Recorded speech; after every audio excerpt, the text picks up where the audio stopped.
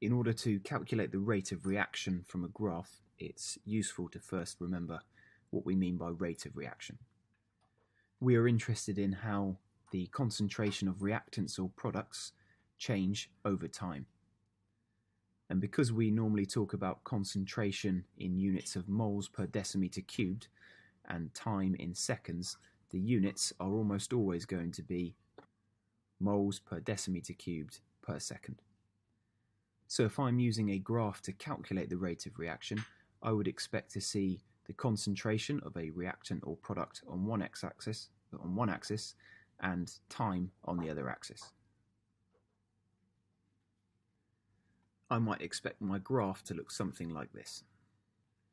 In this example, A must be a reactant because its concentration is decreasing over time, and you might notice that the rate at which it is decreasing slows down as my reaction progresses. In order to calculate the rate of reaction at a specific time in my reaction, we need to consider how the concentration of A is changing over a given period of time. And to do this, we need to draw a tangent to my line at the time at which we are considering. So let's take, for example, time equals 0, which is the very beginning of the reaction, otherwise known as the initial rate of reaction. So let's draw a tangent to the line at time equals 0.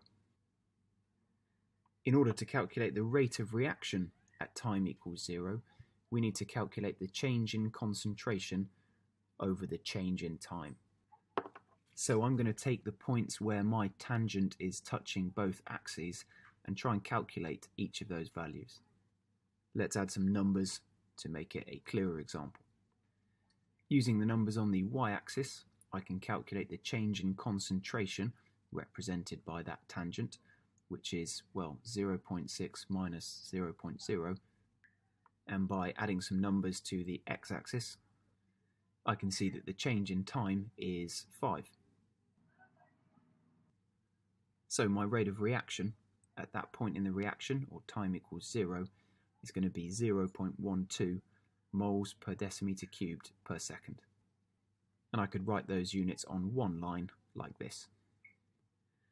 And I can repeat this process at as many different time values in my reaction by doing the same thing, drawing a tangent at the curve and then calculating the rate. If I was asked to calculate the rate at 10 seconds, for example, my tangent might look something like this.